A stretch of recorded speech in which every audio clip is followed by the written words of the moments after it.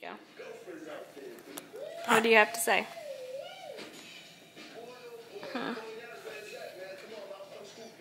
Do you have anything to say? You want to be on camera so bad. No, you're not going to play with my phone. No, girl.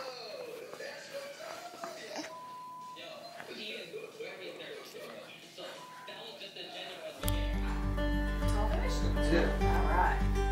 Thank you very much.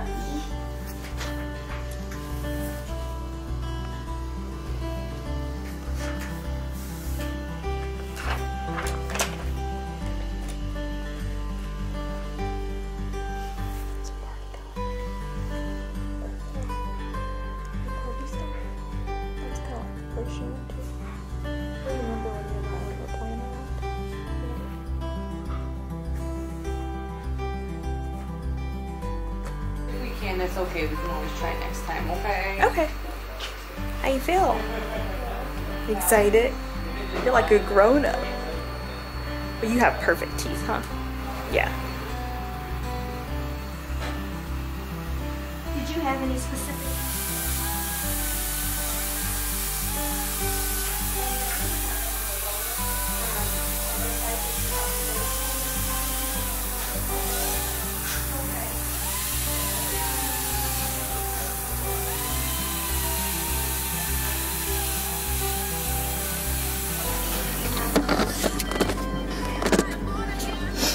Hey guys, so we just got out of the dentist. Jaelynn did really good. We have to come back on Wednesday. She has one small cavity on her back right, which I'm always kind of, or left. I'm always a little bit like, I feel like maybe she's not getting back there. And then also, the dentist said that her baby molars, when like, that's something she had nothing to do with, but when they form, when like I'm pregnant with her and they get ready, they're supposed to completely close like together. Do you know what I mean? Like how molars look. It's hard for me to explain. But there's a small like indent where it should be completely closed. So since she has the cavity that that we're filling anyway, she suggested that we do that simply because her molars don't come out until she's like 10. So it could potentially become a problem if anything happened. She said it wasn't cavity, it just didn't fill. So, but that's good. Jaelynn did really good, huh? She got a cool sticker and a bag. You can have that, ma'am. And I got favorite color too. Yeah. Very nice. And I got a new toothpaste. So be able to use that, huh? Yeah. Let our doctors know.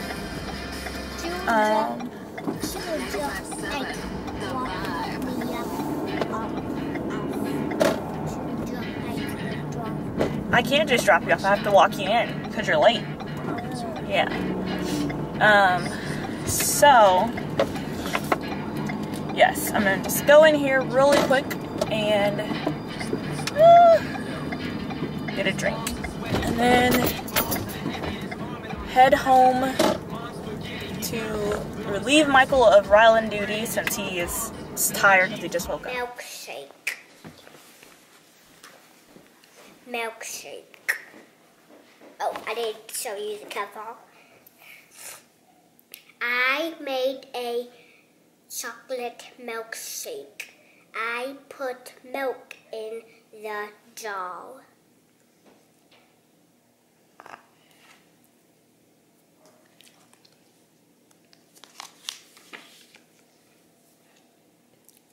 Then I put chocolate in the jar.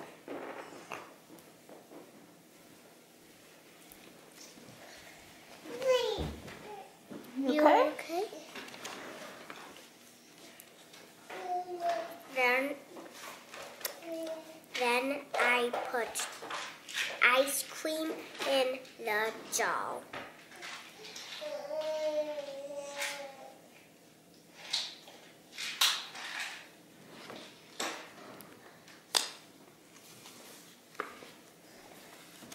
Ooh, I skipped a page.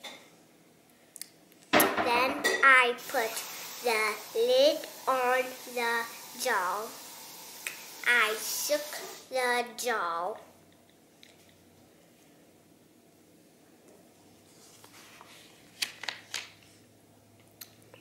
Then I poured the milkshake into the glass.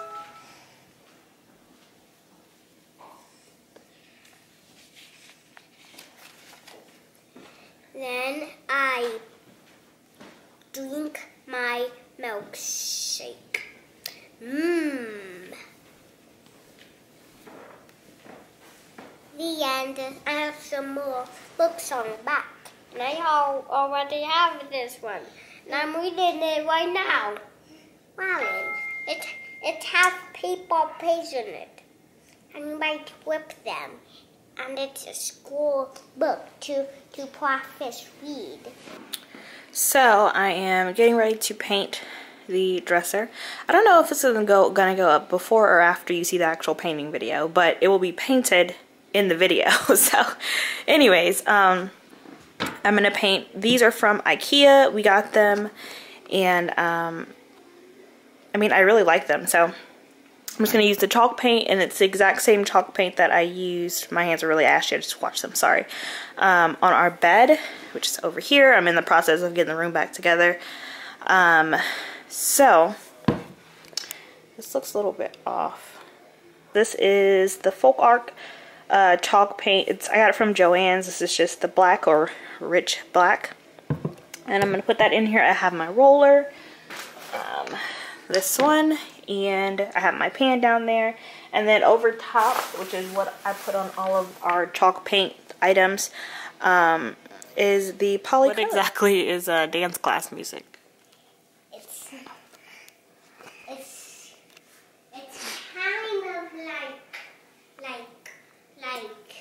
like it's kind of like What about this song? Is that good? Well, it's kind of like a night song, like Like a nice song. A nice song? Okay. like Let's that. see. Kind of like a nice song. What about this? That sounds very nice. Pop. Okay.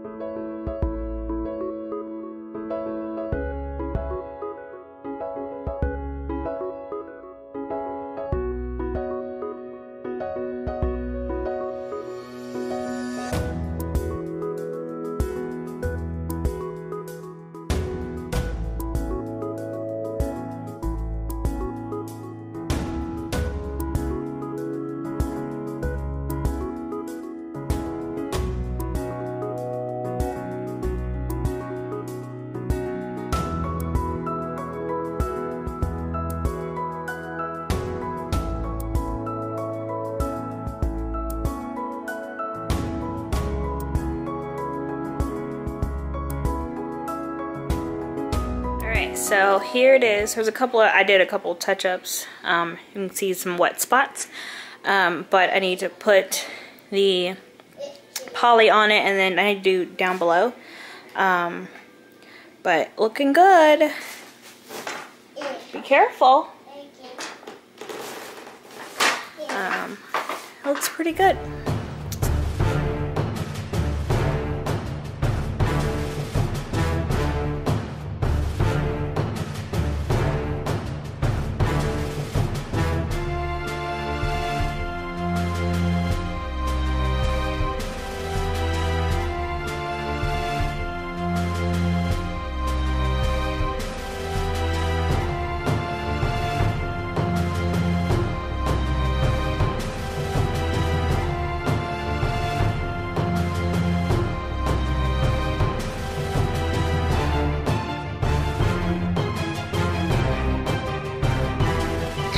So I wanted to show you guys a quick, I guess, tip that I do, or I use for doing Jaelynn's hair.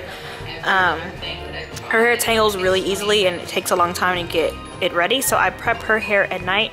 I don't put any actual like bands in her hair because it's constricting. I do put one at the top of her head, but basically whatever style I'm going to be doing with her hair the next morning, I just do it without any bands at all. So the plan for tomorrow is to have her hair, it's kind of hard to see. Can you hold your hair down, baby? I have 3 sections on each side, and I'm going to put rubber bands in each of these 3 and then have them crossing, and then those will come up into 2 ponytails up front, which I will do 2 puff balls up there. So I have everything sectioned out the way that I need it to be, and then all I will do is pull her hair up. Here, hold on. Okay. And put a loose ponytail on top of her head. None of these braids are actually constricting. I do twists in the back. Braids take a lot longer to take out of her hair, and twists literally unravel out of her hair. So the bottom are just twists because they're smaller, and then the top 2, because they're a lot thicker, are braids. And so then in the morning I just have to refresh her hair. I'll take the braids down, apply product so that they look shiny, and obviously add the rubber bands, but I don't have to do any parting. So here we go.